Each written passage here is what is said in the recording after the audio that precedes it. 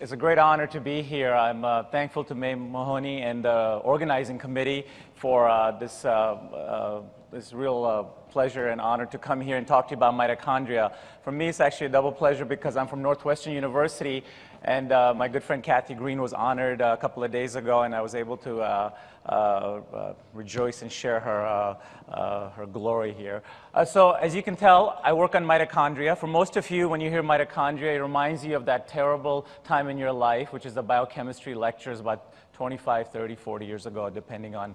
But you know, mitochondria made a comeback, as many of you know, and I'm going to tell you a little vignette about why they made a comeback. It's not all about energy and powerhouse. As you can tell by my title, it says that mitochondria are signaling organelles. So that's already telling you something different. So what I thought I'd do today is two things real quick.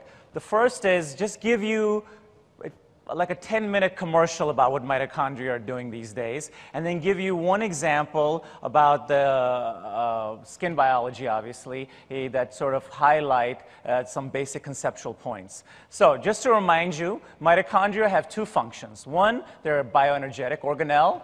After all, they're coined as the powerhouse of the cell. It's the only part about mitochondria that we don't work on. We think this is the most boring part about mitochondria. I'll come back to it in a second. And the other part is it's a biosynthetic organelle. Many people forget that mitochondria, especially the TCA cycle in mitochondria, makes metabolites. And those metabolites can be building blocks for lipids, for nucleotides. They can make glucose for gluconeogenesis, right? So it's also a biosynthetic organelle. Well, that's very key to understanding mitochondrial function. And now, this is the only insight, at least I've ever had in my life, which is the following one. It's not that insightful in retrospect, but in the 90s when I was getting my PhD, the conventional wisdom as how we look at biology was very simple, right? You have signals from the outside of a cell or the inside of a cell. Ultimately, you activate signal transduction pathways. Many of the ones that many people work here are PI3 kinase, Rho GTPases, etc. And eventually, everything goes to the nucleus to reprogram your genes, and then you differentiate or you proliferate or you migrate, etc. Right? As a consequence of that phenotype, you need a certain amount of energy and biosynthetic capabilities from the mitochondria. So obviously, then the nucleus dictates to the mitochondria, this is what I need. In this simple scheme, basically, you have a mitochondria in the background, always fit. It gives you whatever you need. It's almost in an autonomous way. It's just hanging out, right? But this never made sense to us. It would be like me getting in a car and never checking if I have enough fuel to go somewhere, right? So just like in a car, when you turn it on, you have a bunch of checkpoints before a cell commits to any biological process, whether that's cellular differentiation, whether that's cell proliferation, etc. So in a very mitochondric-centric way of thinking about the universe, we have a simple hypothesis in my lab. Whatever the signal you give, whether it's a signal to proliferate, differentiate, migrate, etc., that perhaps maybe you should go and just make sure your mitochondria are fit, right? A cell should never commit to a biological process without knowing if their mitochondria are fit, because that's the worst place to be, because you're going to do something energetically and biosynthetically demanding, like cellular differentiation or cellular proliferation, without knowing if your mitochondria are fit. And if your mitochondria aren't fit, and you commit to that biological, energetic, or biosynthetic demanding process, that creates a mismatch between supply and demand, and you get either a pathology or you get death, right?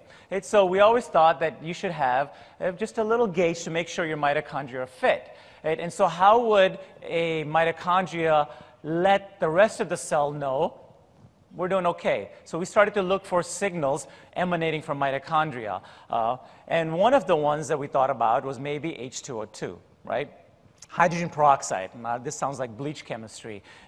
But you know, as Ethan was saying, our notion of H2O2 has quite evolved. And to be honest with you, one of the first examples that we could show, which surprised us, was at very nanomolar amounts of H2O2 endogenously being released from mitochondria, could activate two very big biological effects, I would argue. One was the hypoxic induction of HIFs, hypoxia-inducible factors. The other one was NF-kappa B, a major output of pro-inflammatory signaling, right? And it took us, as Ian was saying, quite some time to convince people that this actually could actually happen. And in part, right, this is what we had to do to get all of our papers published. And the reason was, and for those of you who watched that great YouTube video, this is reviewer 3. And the reason is the following, which is that the conventional wisdom is that reactive oxygen species, hydrogen peroxide, superoxide, they damage, right? And in fact, the largest selling drugs and supplements for the last, I would argue, 50 years isn't statins. It isn't Viagra. It isn't aspirin even. It's antioxidants, right? Right? Antioxidants are a bonanza. They continue to be a bonanza. But when people have done rigorous clinical trials, antioxidants haven't really panned out. Now, either we haven't built the right antioxidant, or the idea about reactive oxygen species simply, sorry, let me just go back. Simply damaging in your lipids, your DNA, maybe it's not quite all there, right? So the conventional wisdom is the reason you get diabetes, the reason we age, neurodegeneration, ischemia, is you make tons of ROS, and the ROS just somehow damage your lipids, your nuclear DNA, your mitochondrial DNA, or damage your proteins. And if you take antioxidants, that should alleviate that. But it's never worked out, right? So why is that? So it could be we haven't designed the right antioxidant, but it could be because as the respiratory chain of mitochondria, where all the electrons are going, right? You need electrons to make a superoxide in H2O2, that perhaps these molecules are not always damaging, but they actually have a physiological or biological role, right? And now we know a lot about, from our work and other works, that, for example, this peroxide-dependent signaling, we heard some great talks already about immunology. They're very important for innate and adaptive immunity. So in other words, if you give mitochondrial-targeted antioxidants, your macrophages or your T cells don't do what they're supposed to do. You become immunosuppressive, right? So that might explain why sometimes antioxidants aren't good for you.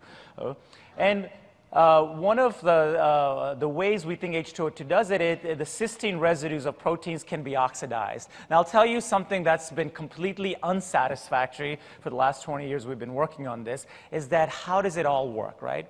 In other words, how do you get from H2O2 to oxidation of cysteines, which then change this activity of the protein and to cause cellular differentiation, as I'll show you? We don't have good insight into that. Right? But, you know, it was a philosophical decision when we started working on this. Either we can try to mechanistically figure out all these targets, or we can just take a very simple approach in my lab and continuously go in many systems, whether it's in stem cells, immune cells, cancer cells,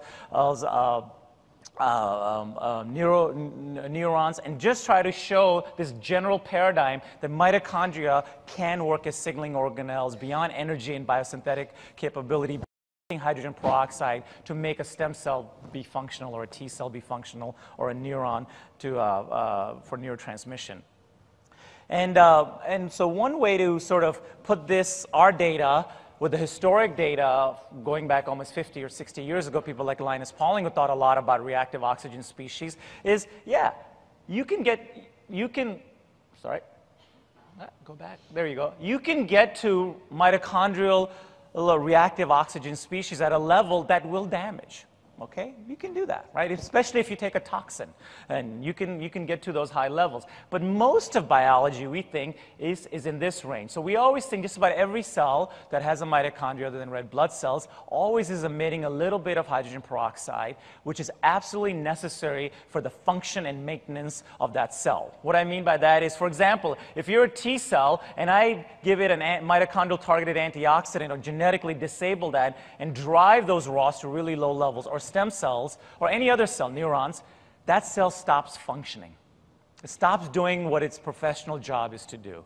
So it's absolutely critical for homeostasis of a cell function. And then under hypoxia or TNF or whenever you receive some sort of stress, you can increase ROS levels like a signaling molecule above the threshold to activate adaptive genes which help you adapt to that stress. And of course, at some level, it's too much, and a cell can undergo death or senescence. So why is the system hardwired this way? Okay, so we actually think, and Kathy was very nicely talking about how you had to have cell junctions to get multicellularity. I could make the same argument about mitochondria, but even going further back, if you think about early in evolution and how the first eukaryote was selected for, what we know from all this wonderful molecular data now is it's a combination of an alpha proteobacteria, which is now the present-day mitochondria, and archaea, which is the other host. And the two sort of exchanged metabolites. And when they exchanged metabolites was the genesis of the first eukaryote. And thinking about what metabolites an alpha proteobacteria does, and we work on one that looks like present-day mitochondria, I can tell you the two products they do release is acetate and hydrogen peroxide. And throughout the prokaryotic kingdom and eukaryotic kingdom, the two oldest and universally conserved post-translational modifications are obviously lysine acetylation and thiol oxidation of cysteines. It's conserved in every organism. You can see it, right? Right? So we think early in evolution, this is how the alpha proteobacteria conveyed signals. And this thing now has been hardwired. And looking back almost 20 years ago since we started working on mitochondria signaling organelles, from our initial work on hydrogen peroxide, now there's actually a lot of people working on this. It's in different ways. So beyond hydrogen peroxide, there's metabolites that can be released. Membrane potential can change. The tethering of mitochondria to, for example, ER, these are called mitochondrial-associated membranes. This can work as a signaling platform for immune cells, for example. There's a whole field of for the cell biologist, there's a whole field of mitochondria sort of hugging and kissing each other constantly and moving away and getting together, as well as moving in different places in the cell, because they need to do that to, I think, to give their signals at the right place in the cell, right? So there's a whole cell biology aspect beyond biochemistry. So my lab is actually divided into three parts. One part works on metabolic adaptation, one part works on proliferation, and one part works on differentiation. And for today, what I want to talk to you about is cellular differentiation. And it's really a simple question we ask is, does the differentiation require mitochondrial generated hydrogen peroxide as signaling molecules? And the model that I'm going to show you is a model of, obviously, of skin. I have to be honest with you, I know very little about skin. I lived in Miami a long time ago, so I have appreciation of skin. But other than that, I don't know much about skin. But I tell you who does, Robert Lafker. Many of you know Robert Lafker, a pioneer in skin and hair biology. The other guy who knows it, who's here, is Spiro Getzios, and Kara, who helped us a little bit on the beta-catenin. But really, I'm not trying to be humble or modest. I really don't know much about skin biology. But this is where having, as Kathy was saying, sticking together helps, because Robert and Spiro are the real, my intellectual mentors in guiding me through this project. So how did we get into this? So it came from a very simple observation that Catherine Thomas in my lab made when she first got to the lab, where she just took some stem cells and then she could differentiate a variety of stem cells in culture. And I'll show you the one that she did. And she just noticed a simple assay. You measure mitochondrial function, oxygen consumption, right? Something that we can all understand. And low oxygen consumption in stem cells, very high in differentiated cells. So we started thinking about what does that mean? And in the literature, what everybody said was, well, yeah, that absolutely happens. And the reason it happens is because the transcription factors that take any stem cell to a differentiated cell, whatever those lineage-specific transcription factors are, they turn on metabolic genes. On those gene arrays, if you go back, if you study this, one of the highest one of the most differential changes you see between stem cell or progenitors and their differentiated counterparts are metabolic genes. They're the most enriched ones, over and over, right? And so she could do something like this. For example, she could take undifferentiated mesenchymal, human primary bone marrow mesenchymal stem cells, and Catherine could make these into beautiful structures here, right? And these adipocytes that she generated are full of mitochondria. And so everybody who looks at this says, well, duh, that's what adipocytes do. That's what a liver does, right? They need mitochondria. So that's not so interesting, right? If the mitochondria are only there to fulfill bioenergetic and biosynthetic capabilities of an adipocyte, I'm not as interested. But what she luckily found was the following thing, which is that early on, so by the time you get these lipids, it's like 10 days. Within hours, you could see increase in mitochondrial generated H2O2, and this was necessary, completely required, not sufficient, to turn on PPAR gamma and CEBP alpha, which is the classical adipogenic transcriptional machinery for an adipocyte. And so this was really nice because this sort of set up a conceptual paradigm. This paper was published in Cell Metabolism years ago, which was, we think that a stem cell or a progenitor, when it has to go to a differentiated system, it activates a little bit of peroxide signaling as a signaling molecule upstream of transcriptional machinery. In my lab, anytime we can show the requirement of mitochondria turning on or off anything in the nucleus, we get excited, whether it's genes, epigenetic, et cetera. If it's downstream of epigenetic or transcriptional changes, I don't care. It's not as interesting to me. Okay, so Robert Hamanaka, who a very talented postdoc and who's a junior faculty at the University of Chicago, worked with Catherine and helped her out quite a bit. He was a postdoc, she was a graduate student, and he started to think, gee, it'd be nice to test this in vivo, right? Because Catherine's study was done only in vitro. And how could we test this? So we had a conditional knockout of a gene called TFAM. It is a gene that is nuclear encoded, but it's necessary for mitochondrial DNA replication. So what does that mean? That means that when you knock out TFAM, you knock out mitochondrial DNA, and these complexes, they fail. They don't work now. Okay, so this is like the hammer. You know, this is a way to ablate mitochondria. Physically, they're there, but functionally, they're not there. So this is a simple way to ask, are mitochondria important, right? Two caveats. You don't make ATP, and you don't make ROS. Okay, that's important for the interpretation in a second. And so we did the classical thing where you take this, you cross it to an K14 Cre, as long as you can get good recombination of TFAM, you can conditionally knock it out wherever you want, in this case, in the skin, right? And very easy to genotype, right?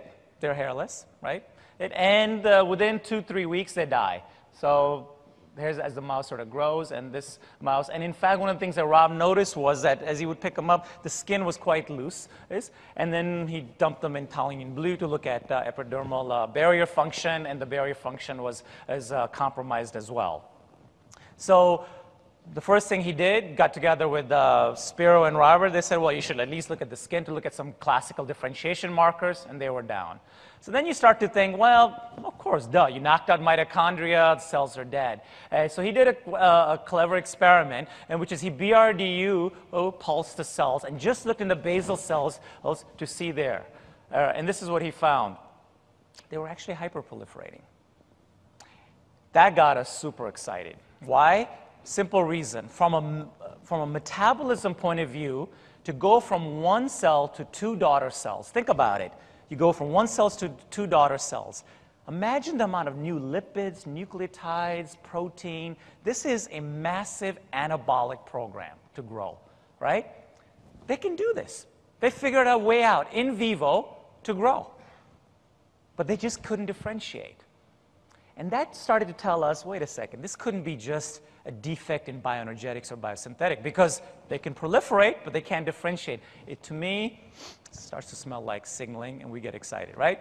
And so he takes some epidermal lysates in vivo, and in vitro he can do a calcium switch. And what he notices is that the Notch, which is one of the dominant transcription factors that regulates epidermal differentiation, at least in mice, the targets of Notch were down.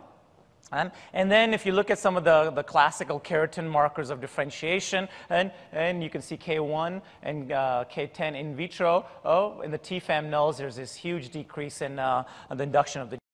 Importantly, just to show you our cells are not completely dysfunctional, we just throw in an activated notch, which is this notch ICD, an activated notch. And look, K1 is down here. We give the activated notch, it comes back. These cells are functional at some level, right? They can turn on genes. They're alive. They just don't have, we don't think, the right signals. And so, again, we can ex vivo culture cells, the basal cells. We give them a calcium switch, and as you can see, all the differentiation markers are down, right? So remember, I told you that the caveat in interpreting our experiments is these cells don't make ATP from mitochondria. They rely purely on glycolysis, and glycolysis, in fact, can compensate for the lack of ATP from mitochondria for survival. So how do we figure out, is it the H2O2, the lack of H2O2, and I'm not showing you that we measured it, H2O2 is down, or is it the ATP? So we can do a simple rescue experiment, right? And here's our rescue experiment right here. So if the simple idea is whatever the variety of signals when you do the calcium switch, we think are going to the mitochondria to make peroxide, which is necessary for cellular differentiation, and we can actually come and have a simple trick, which is where we give galactose, oxidase, and galactose. You don't have to worry about the biochemistry, but that reaction makes H2O2.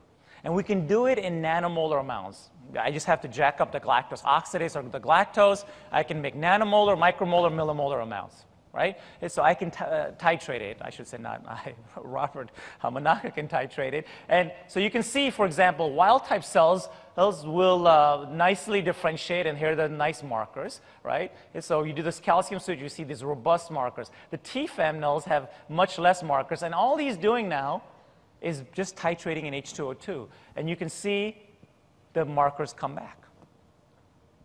Now, the amount of ATP being generated in the wild type is high from mitochondria, and the TFAM nulls is 0. And by giving this treatment of H2O2, they're still making no ATP, right? We're not fixing that problem. All we're doing is just giving the one thing that we think they might be lacking for signaling, which is peroxide. Right? So this was quite a gratifying experiment. And what about the reverse? If you take if this idea is correct at some level, then a wild-type cell, which can make peroxide from mitochondria, if you gave it a mitochondrial-targeted antioxidant, right, would that prevent cellular differentiation in that context? And so you can see, here's the wild-type cells, those differentiating. TPP is basically a cation. So mitochondria pump hydrogen ions. They're the most negative potential in the cell. If you give a cation, they rapidly accumulate it into the mitochondria. This is vitamin E. You guys can all know about vitamin E. And this is mitovitamin E, which is vitamin E hooked up to TPP. And you can see the mitochondrial-targeted antioxidant really diminishes the cellular differentiation markers and notch signaling and all the other things that I'm not showing you. So in a wild-type cell, if we take away mitochondrial-generated ROS, you can prevent cellular differentiation. If you knock out mitochondrial function, you don't do cellular differentiation, but all you have to do is give back a little peroxide, and they come back. Right? And so in the interest of time, I don't have time. I don't want to be between you and your lunch date. So I didn't go into this, but we could also show not only that early on you need H2O2 for notch signaling to get this epidermal differentiation, but also for hair follicle growth. As many of you know, Robert Lafker is a pioneer in this biology. So Robert really helped us nicely figure out some of the dynamics of it. And Kara Gottardi, who's well known for her beta-catenin work, helped us link it to beta-catenin, which is one of the, at least in mice, is a dominant regulator of hair follicle growth. But I think obviously many of you are interested in skin biology, but beyond skin biology, I think as a general paradigm, we think when you think about cellular differentiation, whatever system you're working on, and that there might be changes in metabolism that are upstream of the lineage-specific transcription factors, right? So like the hematopoiesis system has all these transcription factors which take progenitors into different places, whether it's a monocyte, whether it's a lymphocyte, or it's a neutrophil, or it's an erythrocyte. And we think that metabolism can actually be a driver for those changes upstream of the epigenetic and genetic changes. So, if you were sleeping through my lecture and now you're getting ready to go for lunch, please just remember one idea, which is that we think mitochondrial metabolism, and beyond probably H2O2 in other ways, is causal. It's just not a consequence. It's just not a bystander sitting in the background, but it's actually an active dominant player in dictating biological phenotypes, right? And so where are we going in the future, right? So I want to just, I always tell the students that, believe it or not, most of us who come up with these models, they tend to be models. It takes about at least minimum 5, sometimes 10, sometimes 15 years to know if you're actually correct. So the only thing in life you should get credit for is asking a good question. And who knows if you're going to be right or wrong, because technology changes, is you get more rigorous in how you test it. So far, all we've been able to do is just knock out mitochondrial function, do these sort of ex vivo rescue experiments. And what we would really like to do, and we're doing this now with the next generation of genetically engineered mice, is to uncouple the bioenergetics, biosynthetic, and the signaling, the 3 roles that mitochondria do from each other, right? Okay? And why do I say this? Without getting into the biochemistry, as many of you remember, the bioenergetics, which generates ATP, is coupled to the biosynthetic activity by these reducing equivalents. So anytime someone knocks out, like we did, electron transport chain, you also knock out biosynthetic activity. You also knock out signaling. So how do you know it's the ATP from the energy, from the biosynthetic, from the signaling, right? Because it's all coupled. All we can do are those rescue ex vivo experiments. In fact, I'm going to say something that you'll probably all remember more than anything else in my talk, which is that there's no evidence that anyone's ever presented in a mammalian system that mitochondrial ATP is necessary to sustain life. I know, right? It's funny, but if you really think about it carefully, and I'm not trying to be cute or clever here by saying that, what do I mean by that? Because if I come in and I knock out electron transport chain, everybody says, oh, you don't make ATP, that's why your mice are dead. Well, how do you know that? Because when you knock out electron transport chain, this guy doesn't work. And you don't make ROS. How do you know that, right? All the mitochondrial knockouts die at 9.5. HIF1 knockout dies at 9.5 as well. Coincidence? I don't know, right? So we're trying to figure out how we can uncouple it, and the greatest experiment in my lab right now is to show mitochondrial ATP is not necessary for life. It's a bet. The second one, which has been very unsatisfactory so far, is this idea. How does it all work, right? I mean, the people who've done kinase biology, you know, they can always show you a nice substrate being phosphorylated, dephosphorylated. A dear friend of mine who's well known for his work in kinase, he says to me, you know, Nav, if you don't have a mechanism, just say it's ROS, right? You give an antioxidant, it always works. Part of it is, he's right, you know, we don't know all the targets. So this is the next wave as well to convince the broader biologist.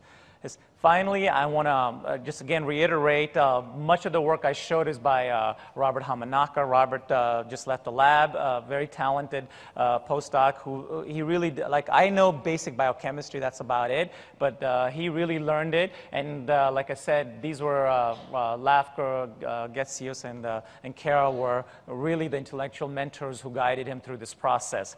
Finally, I've got about 3 seconds left. I'm going to do a shameless plug because it took a year out of my life, which is I wrote a book. Why did I write a book? So for most of you who've grown up with the legendary Leninger textbook like I did, or Stryer, and now you open up all the journals, there's something on metabolism. So where do you go right now? You go to those 2 books. With all due respect to the late Leninger, and Stryer's still alive, these books are amazing. They're boring as hell. Why are they boring? Because they just tell you the biochemistry. And you don't care about the biochemistry. You care only if you can see how it relates to the rest of biology. So this is a book written called Navigating Metabolism.